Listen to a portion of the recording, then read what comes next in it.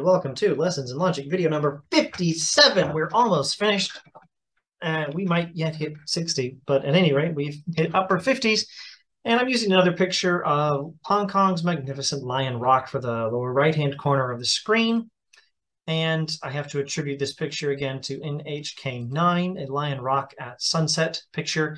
Kowloon's off to the left, Shantung Valley off to the right, and Lion Rock is awesome, and that's all I have to say about that.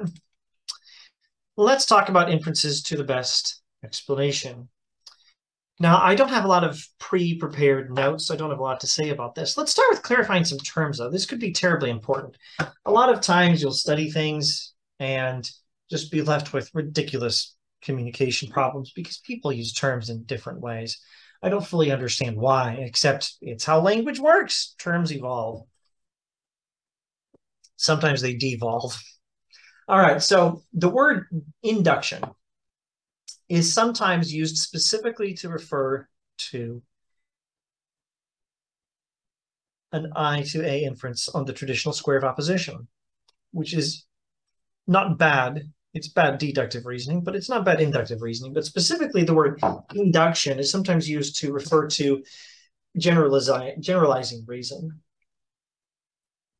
Generalizing reasoning, going from particular instances to universal claims, like all the observed swans are white, therefore all swans are white, which was a good inference in its time, but was later found to be mistaken, because this is fallible. If not good, bad, it's at least fallible reasoning, good but fallible reasoning. All objects, when unencumbered and are near enough to the center of, well, all objects much smaller than Earth and near the Earth will move towards the center of the Earth unless they're obstructed. I guess you can say something about there not being the sun not moving too close to Earth to pull them in the opposite direction or something like that. In the current astronomical arrangements, all objects that are unencumbered and are much smaller than the Earth will move towards the center of the Earth, unless otherwise obstructed or something like that. Some such principle as that is a generalization based off of observing nothing like all falling objects. There are literally trillions of raindrops we've never observed. But we've seen enough that we can make an observation, a generalized observation. We've seen enough that we can make a generalized statement from our observations that all falling objects behave in this manner, consistent with the laws of gravity and inertia, etc. It is possible to do generalizations. That generalization is not bad reasoning. It is fallible, but it's not bad reasoning as such. Anyway, sometimes that generalization is referred to as inducting or induction. And deduction is sometimes referred to as going from general to specific. So, valid inferences on the traditional square of opposition from A to I. All guinea pigs are mammals. Squeaky is a guinea pig, therefore Squeaky is a mammal. This is not the correct way to use the terms these days, or at least it's not the way you use them in logic textbooks these days. I don't really care how you use the terms. Just know that the standard terminology in logic textbooks is different. Deduction means reasoning that's deductive in that we're trying to give premises that guarantee the conclusion such that the premises cannot be true and the conclusion false at the same time. Induction means we're just trying to give probabilistic reasoning. That generalization reasoning, all observed cows are mammals, therefore all cows are mammals. All observed mammals have hair, therefore all mammals have hair. All observed whales have lungs, therefore all whales have lungs, or whatever.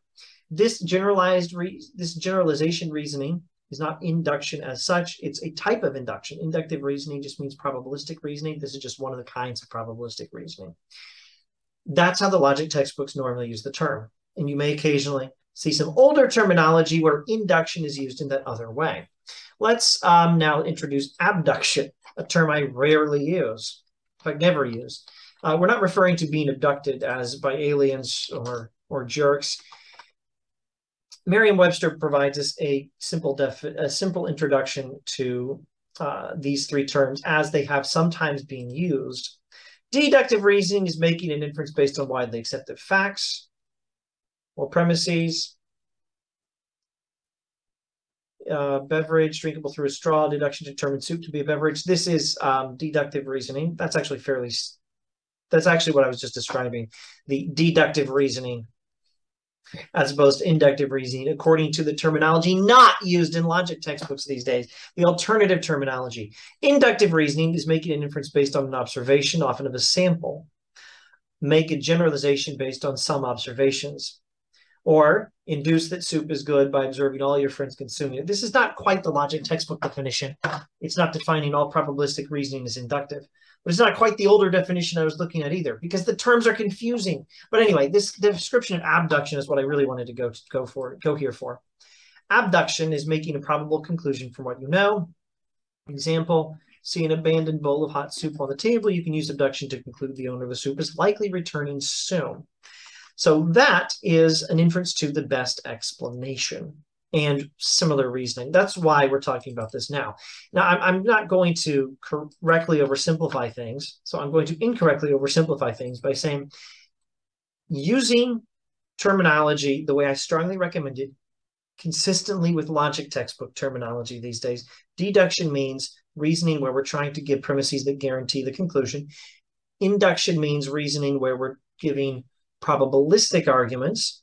Abduction is a particular type of induction where we're doing inferences to the best explanation. Now, what was imprecise about that is not everything called abduction is strictly speaking an inference to the best explanation, but close enough. Also, I'm never going to use the term again in all likelihood. I don't need this term. I don't want to use it. I'm happy just talking about inferences to the best explanation. I need these two terms, deduction, induction, because they're the heart and soul of the basic distinction in logic, or they follow on the heart and soul of the basic distinction in logic, the distinction between trying to guarantee your conclusion given the premises and trying to give basic probabilistic reasoning. Deduction and induction, but sometimes the terms are used differently. In particular, induction as a particular kind of, using logic textbook terminology, inductive reasoning, namely generalizations, and abduction as inference to the best explanation. But let's get rid of this text. Let's talk about inferences to the best explanation. I have very little to say about this. I don't have a lot of detailed notes. I don't remember reading about this in a textbook. I'm just trying to give some basic guidance. When you're giving an inference to the best explanation, you're explaining a phenomenon with a theory. A phenomenon with a theory. You're explaining an event or some observations with a theory. The theory is an explanation, and it's explaining the things that need to be explained. I think you might be able to give some Latin participle terms here. Explanans for the thing doing the explaining, and explanandum for the thing to be explained. Or if there's multiple things, explananda for things to be explained. But never mind the Latin. And there's the explanation, and there's the phenomenon or the phenomena or the events to be explained, the observations to be explained. And I think there's basically just two rules you need to work with. The explanation should succeed in explaining the thing it's supposed to explain. The explanation should not be more complex than it needs to be to get the explaining done. Now, ideally, an explanation would not have any competing explanations that are as good as it or better than it. And ideally, an explanation would be consistent with what we already know.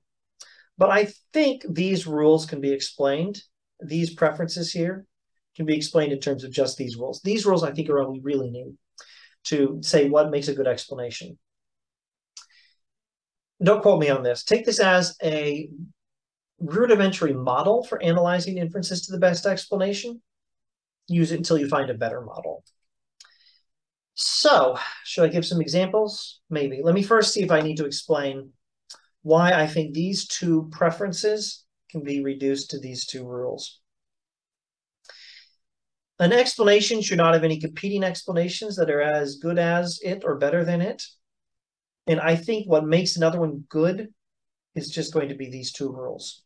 So this is a useful thought. An explanation should not have any competing explanations that are as good as or better than it. But here we're just describing what would make it good as good as or better.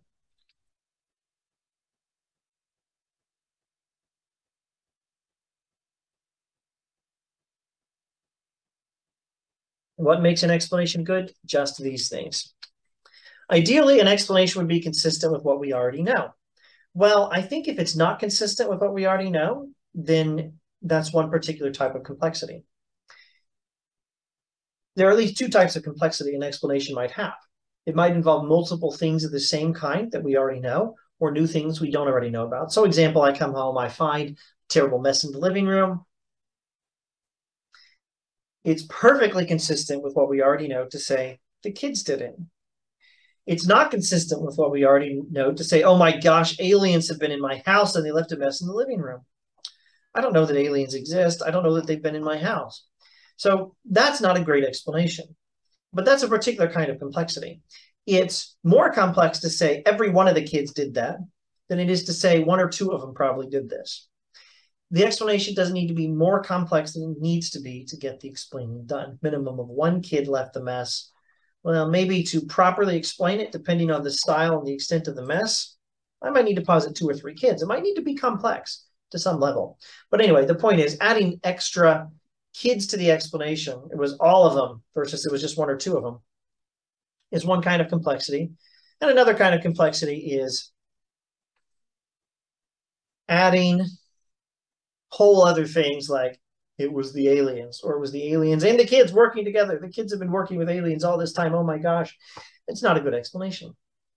It's needlessly complex. So these, I think, are the basic 2 rules for good explanation. And that's a good example. I come home, I find a terrible mess. Kids made the mess. Totally explains the mess. The mess is not more complex than it needs to be to get the explanation done. Totally fits with pre-existing knowledge. It's perfect. Now, inferences to the best explanation are fallible. I might be able to, if I had time and motivation, neither of which I have, come up with an example of a valid inference to the best explanation, but I don't want to. As a rule, inferences to the best explanation are probabilistic reasoning. And I think these 2 questions would be the first things you would do to evaluate an inference to the best explanation. Does it sufficiently explain what it needs to explain? And is it more complex than is necessary? I think that's most of what you need to know. I wonder if I should give any other examples. I don't think I will. I think that example is sufficient to illustrate the point about this particular pattern of reasoning. Things are going to get more complex with, for example, economic analyses, what caused the current inflation. Maybe several things contributed. Our explanation should not be more complex than necessary, but it should be able to explain what it's supposed to explain. We might have to say 2 or 3 or maybe 4 things contributed to the current inflation in order to properly explain it. We might not be able to explain it with just one thing. Now, that doesn't mean necessarily that there's always a balancing act between these 2 priorities, but it does mean sometimes there might be a balancing act. So get it right. Try to do both. I guess that's all. See you next time.